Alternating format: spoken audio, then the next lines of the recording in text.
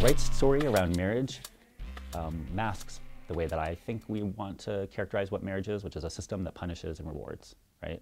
And so it rewards people that participate in it, but it's not just like you don't get those rewards, you're punished when you don't. And I think we have to think of things like lack of access to healthcare, for example, as a punishment. You're punished when you don't participate in the institution. The common talking point for the marriage equality campaign is that there's over 1,000 benefits to marriage.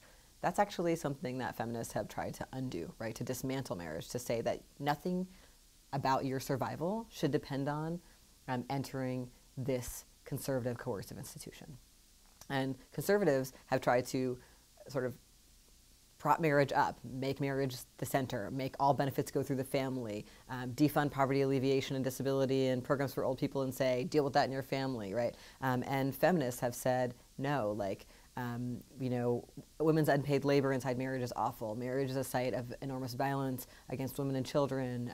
Marriage is a space of gendered social control, and it's something that we should dismantle if we want to build human liberation. People can say they're going to do it differently and have different egalitarian marriages, but you know, you have a discriminatory system that the state has imposed, and it is a structural problem.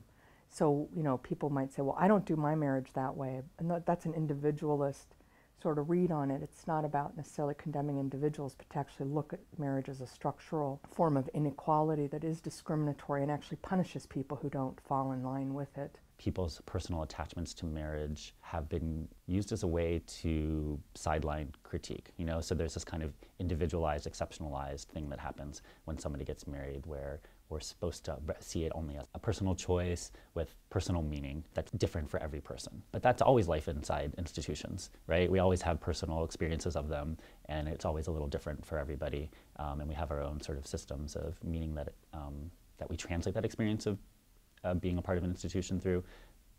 But for some reason, marriage has become a one that that story means we're supposed to kind of keep our hands off, you know? Whereas I think in most of the political conversations I'm in, there's some sense of like, how do we think about the ways that we're mired in these institutions and accountable to the harm that those institutions do? But for some reason, marriage, the harm that it does is never fully brought into the dismissals of the critiques.